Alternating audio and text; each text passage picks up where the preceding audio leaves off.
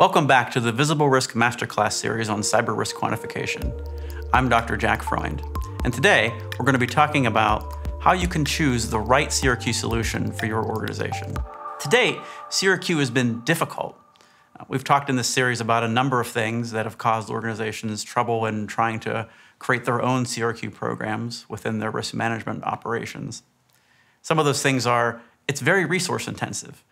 You have to hire a lot of staff or bring in consultants to build these things, not to mention the amount of technology you need to build or acquire to be able to produce these kind of results. And when you do, oftentimes it's not heavily automated.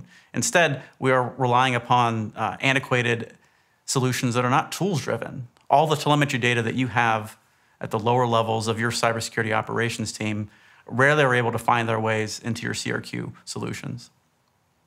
Also, a lot of these things rely upon subjective views of what your organization looks like.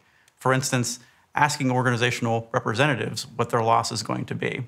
This is useful to a degree, but still has a high degree of subjectivity that a lot of executives and boards dismiss as being unreliable. Finally, because of the cumulative nature of these problems, you find that the results are not often action-oriented. They don't tell you which precise things at the lower level of your organization need to be fixed in order to be able to affect the outcome at the top of the organization. What we've done at Visible Risk is divide the landscape of CRQ into 4 levels. These are not necessarily hierarchical levels, but they help describe the type of things the organization can do when building CRQ solutions. CRQ level 1, or what we call the peer baseline, is the foundation of all of these things. It brings to bear a set of industry data sets that allow you to see what your organization looks like in terms of loss potential and frequency of loss against a broader landscape of peer cohorts that have experienced similar losses to you. This becomes, again, the foundation for the other 3 levels that we'll talk about here. Level 2 and 3 have similar levels of fidelity to them. We adjust that peer baseline using either an externally validated set of data, or we use a series of questionnaires and survey tools that allow your organization to respond to what their own loss potential and what their own control states look like. These things allow organizations to scale or adjust those losses so that they're more specific to your organization. Finally, the most validated, the most reliable, is CRQ level 4. This uses inside-out data, or actual data that's derived from measuring the control states within your organization, and then using the results of those assessments to scale those peer baselines that we assessed in CRQ level 1. Here's an example of what this looks like on this graph. You can see that CRQ level 1 creates the foundation of this. We have the minimum and the maximum type of losses, and then a curve that says this is where we think the most likely value is going to be, based upon your peers, based upon industry data. In CRQ level 2 and 3, you can see that the peak of that curve gets adjusted based upon the answers to the questionnaires that you fill out, or based upon the external scans of your organization. This allows companies to get a better view of what loss looks like. And then finally, CRQ level 4 is the most accurate with the highest fidelity data, which says definitively, within these parameters of loss, this min and this max value, we think this is the most likely value where your organization's loss is likely to fall. Determining which CRQ level is right for you can be facilitated by better understanding what the use case is that you're trying to use it for. For example, CRQ level 1 is excellent for looking at systemic risk across an entire industry segment. This is good for insurance companies that are trying to estimate what their losses look like if they're oversubscribed to potential losses in a certain sector or undersubscribed in other areas where there's opportunity for business growth. This is also helpful for organizations that are looking to benchmark their particular loss and control states against their peers. This data is helpful in establishing a set of parameters that form a baseline for the other types of CRQ levels. In level 2, we can leverage externally validated information, things like looking at your SSL certificate configurations or analyzing whether or not you have botnet infections to better understand the general control environment of your organization. We use that data then to scale the results we find in CRQ level 1 to better understand what that loss looks like for your organization or for a variety of organizations with which you're doing business. And that's one of the main use cases for this, is better understanding things like third-party risk. If you have a large group of organizations that you're managing, it gives you the ability to scope these things well to understand these are ones that have general indicators of good security, and these are ones that have general indicators of not so good security. It's also helpful for organizations that are trying to figure out the type of insurance purchasing that they want to do. Do we have too much insurance, too little insurance? CRQs level 1 and 2 in general provide estimates of things that are going on. And that's helpful sometimes to scope things broadly and make quick decisions. CRQ level 3 asks organizations to provide some additional information about their control states to better understand what's going on.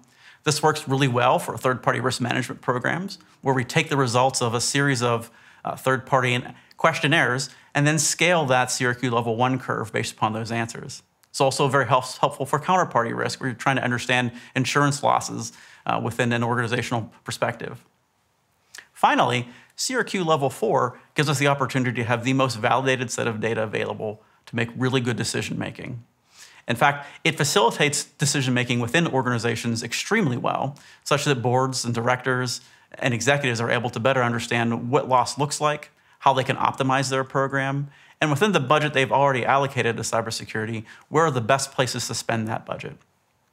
It helps organizations better understand regulatory problems and helps them understand more and provide better data for a board report that can be understand better by the board of directors for their organizations. Lastly, it also provides the foundations for insurance companies that are looking to do really targeted underwriting of potential clients. It gives them the opportunity to know more about the inside of the organizations that they're trying to underwrite and know what their loss potential is going to be. So how does this work? How are we able to bring you these different layers of CRQ? Well, it works in 3 different ways. We have a series of automated data collectors that allow us to gather information about your organization. This is through APIs direct to your cloud instances. It's through a series of collector and tester tools that we've developed, as well as a series of interviews that allow us to understand better things that are going on in your organization.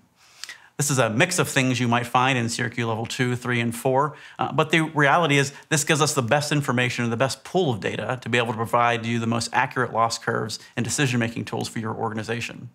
It also allows us to bring to bear some of the copious amounts of external data sets we have from industry data and control data across a large segment of organizations across the world. Once we've gathered all this data, we combine it using a transparent modeling regime and computational engines that allow us to produce standardized results that are consistent and comparable across the industry. We take those results and put them in front of executives using our expert-led delivery team that allows us to answer specific questions organizations may have around how much risk do we have, what type of peer benchmarking do we need, how material would this loss be, and then finally, what type of specific questions do we have to answer, such as are we allocating the right amount of budget, are we getting the right security for the budget that we're spending, and how much cyber insurance should we have? Here's an example of our executive reporting based upon something like a CRQ level 4 analysis. Here you can see different tiles that express not only loss potential for the organization across a couple different scenarios, but also deep insights into the control state of the organization, from things like security culture to things like third-party risk management. This type of reporting has been board tested and provides detailed analysis that boards can take action on without being overly complicated or technical. These results have been tested with a number of different organizations, one of which you see here that has offered their perspective on how useful it has been for this organization. Arvest Bank was able to make better decisions based upon the analysis that we did using a CRQ level 4 analysis. They're able to improve their security budget and also make an insurance purchase, as well as staff key positions to make sure that the organization was operating effectively. These are the goals of a CRQ program generally, to make sure that the decisions that are being made are well-informed and that the type of decisions that are being made have the opportunity to improve security and keep the business operations up and running in times of cyber stress. Thank you for joining me on this episode of the Visible Risk Masterclass series on cyber risk quantification. Join me on the next one, where we'll spend more time talking about different aspects of CRQ and how it can help your organization.